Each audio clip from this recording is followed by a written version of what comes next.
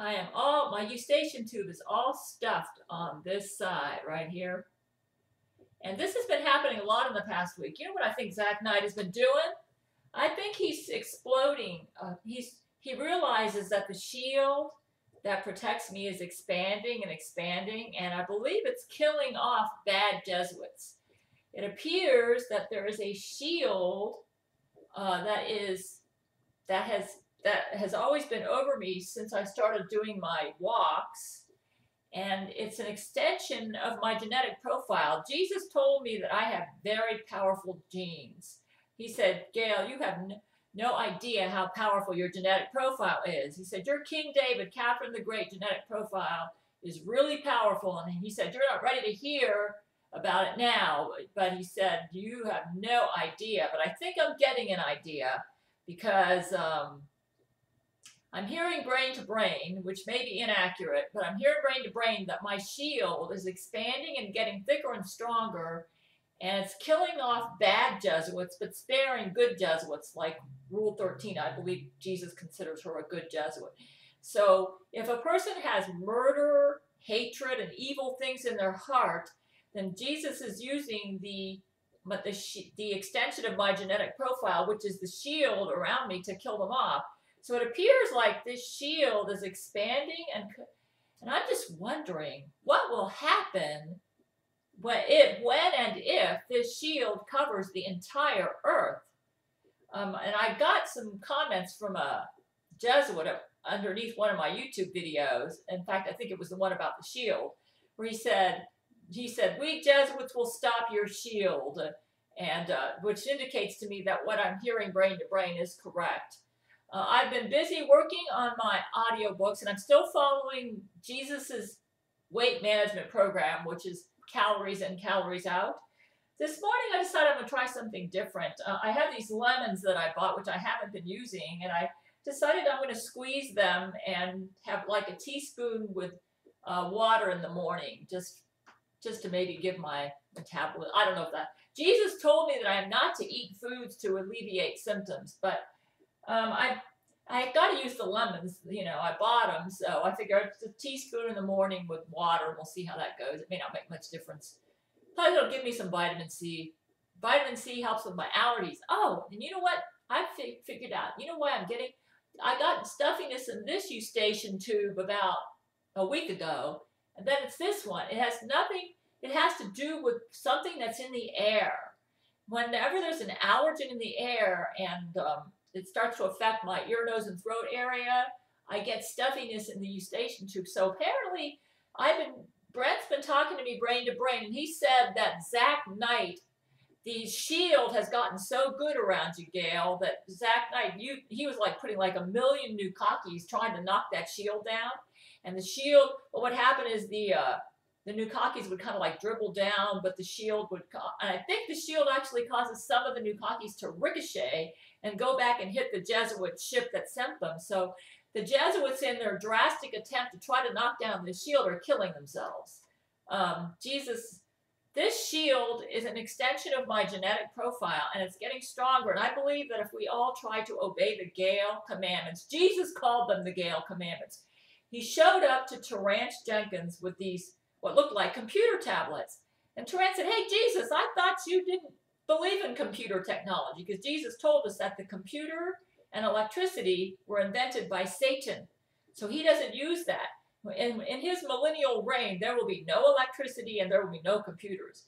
Jesus has said, I dislike computer technology, and that's because that's Satan's technology. You know, when you go online or watch Jesuit news, did you think how that's all connected to electricity? So Satan, right now, or God is allowing Satan temporary reign over the earth, has to do with how Jesus wants us all to have free will. And Satan right now is using his invention, which is electricity and the computers, to try to keep the world brainwashed to the Jesuit point of view when they watch the news.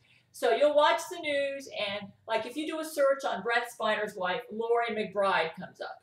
And Lori McBride is the wife of the Jesuit Brent Spiner clone, not the real Brent Spiner. But if you try to when you go online, all those respectable sites are all Jesuit sites. And basically what Zach Knight does is anything out there that presents me as respectable and not the crazy paranoid schizophrenic woman has been eliminated. Like, I know Bill O'Reilly has written reviews of my books, and so has the CEO of Amazon, Jeff Bezos. But they never make it to Amazon because what Zach Knight does is he uses his clone versions of the internet. He's got like, I don't know how many clone versions of the internet, but he's got more than one version of the internet, and he regulates which version you see using very sophisticated, genius, satanic computer technology. So let's say Jeff Bezos writes an Amazon review of my book, it'll get posted in the version that he sees. When he looks at his computer, he'll see the review he wrote. But when you guys look at it, you'll see a different version, and you will not see the review he wrote. You'll only see the reviews that Jesuit reviewers wrote, or the few. And what the Jesuits do to create the impression that they are not using cloned versions of the internet, they will filter out, and they will allow some legit reviews to make it through. I mean, obviously, if you go to Amazon and the only reviews you see are one-star reviews, it's pretty obvious that Zach Knight is using his clone version of the internet, so he allows some 5-star reviews to get in, but he's selective. Like, nothing from Bill O'Reilly or Jeff Bezos is going to make it through what the mainstream people see. So you will see the version of the internet that Zach Knight wants you to see. And it's not the truth. It's everything you're watching is like smoke and mirrors. It's all an illusion. That's why who becomes president, like I voted for Donald Trump, it's all smoke and mirrors. You don't even know if you're watching a Donald Trump clone or if the video that you're watching has been edited so that they put part of the real Donald in there and the clone Donald. And like lately, the Jesuits are getting really clever. Like most of the pictures I see of Gerard Butler, who's on my marriage list, by the way, with this Jesuit woman, I forget what her name is. Oh, Morgan Brown. Most of them are with the Jesuit Gerard Butler clone. I can tell because the clone is kind of shallow and overly, you might say, well, you're wearing a bikini. The reason I'm wearing a bikini is because this lets you see how I'm doing on Jesus's weight management program, which is great. Calories in, calories out. And I'm eating balanced, but I am, I'm also, what's great about myfitnesspal.com is when you look at it, you write down what you eat, you're more aware of what you're eating and how many calories you're getting. Like, I normally would love to eat just a cup of nuts, but I log in the calories and think, oh my God, 800 calories from a cup of nuts. That'll do it. That'll just keep me from not eating it. So what's nice about myfitnesspal.com is that I'm more aware of what I'm eating and I have more self-control. And what I'll do is I'll think, well, I'd like to binge on a cup of nuts, but the strawberries are lower calorie and I can eat the same amount and only get 50 calories. That's what I do. So it's working for me. I weigh about 130. I can't seem to get lower than this without starving myself. But I have increased my walk to 40 minutes a day. I found another route that I like that's more scenic. And I actually enjoy my walk, so I'm doing 40 minutes a day instead of 30. But I don't know if that's helping because I seem to be eating more. Anyways, and another thing is what I like about the Gail commandments, it puts structure in my day. So I know that I only have a certain amount of time to get everything done every day, so I don't waste as much time. Like, what I'll devote 2 to 3 hours a day working on my writing or on an audiobook, and then like right now, I'm making time to make a video about my life. And I was really bad about doing my facelift exercises, and for 58, I look good, but the facelift exercises do help, and I have a link for that underneath. I actually bought them in 2009. One of my coworkers at Walmart was following it, and she said this is a natural way to give yourself a facelift without having to go into surgery. Seems to help.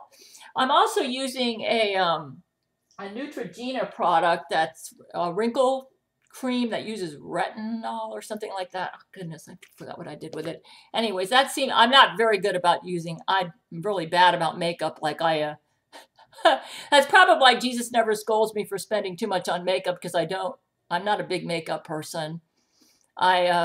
And I never use night creams or any of that stuff. So I am doing facelift exercises, but I'm not as regular as I should be, you know. So I just said, I'm thinking, Lord, you said I'm going to marry Brent Spiner, and when I get to him, I don't want to look like a wrinkly old prune. And Brent's been saying to me, brain to brain, you would never look like a wrinkly old prune to me, Gail. Don't worry about that. But I wanted to marry him when I was in my 30s. And I couldn't when I was really pretty and everything. And now I'm in my upper 50s. And I still want to have a little bit of what I looked like back then, you know. So that's what I'm trying to do. It's a challenge. When you're 58, almost 59, I'll be 59. So thinking, Lord, you got to wait till I'm a wrinkly old prune before you let me get to Brent. But he knows what he's doing. Romans 8:28. So he has his reasons. But anyways, the Lord is kind of preserving me. You know, he's helping me. And maybe this is his way of making it up to me that Brent and I can't get together until we're both old farts, you know. So, but bro, he loves me. My audiobook is really, really good for Brent Spiner's Flames. It really reads well. And what I'm doing is reading actual letters. I'm working on it, reading actual letters that Brent wrote me in 2011. And it's a good thing that I made copies of that as the correspondence was going, because on September 15, 2011, the Jesuit Brent Spiner clone contacted YouTube and had that YouTube channel shut down. And I preserved all of that correspondence, which I could have lost if I hadn't done that. But I have a habit, as when my men write me, I make a copy of it and save it in a separate file. So that's what I did. So even though the channel got taken down, I was able to preserve that correspondence between myself, Gerard Butler, and Vladimir Putin in 2011. And I made that into a book called Brent Spiner's Flames. It's an actual transcript of what Brent wrote me when he first started writing me. And I think I'm doing a really good job of reading Brent too, because I remember what Brent sounded like when he talked to me on the phone in the 1990s and the early 1990s. I could never forget that. I was just flabbergasted that this celebrity was so crazy in love with me, and that I was horrified that I had to turn him down. Anyways, that's in all of my writings. So anyways, I'm working on Brent Spiner's Flames. Expect to finish the audiobook in May. Then I'm going to work on my novel, Silver Skies. That's a long one. That's going to be like a 20-hour-long audiobook. That one's probably going to be finished in August. And then after that, I'm not sure what I'm going to do. I might get back to work on my book about Jesus and Satan and Robin Williams. So it's, but I don't waste as much time. And as you can see, I don't look bad for 58, almost 59. The Jesus diet, I'm weighing 130 pounds. It looks like I'm staying at about 130. I have this horrible habit of binging at night on berries and stuff.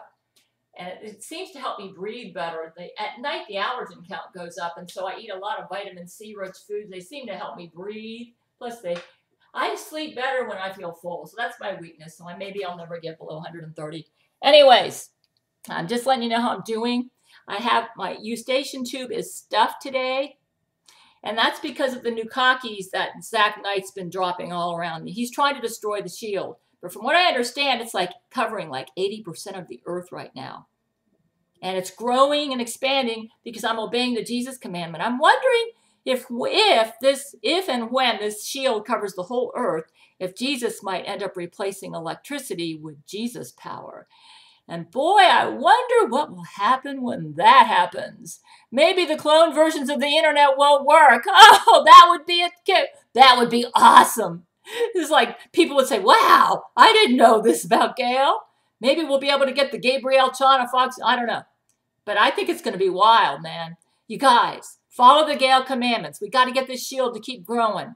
I believe Jesus said that I and my men would defeat the Jesuit order, and maybe it's this shield, which might explain why Zach's been dropping millions of Nukakis on it and causing my eustachian tube to get all stuffed up from all the allergens. He's using concentrated forms of Nukaki now because less of them are effective because of the shield, and I'm getting some allergy problems here, but it's okay. It could be worse.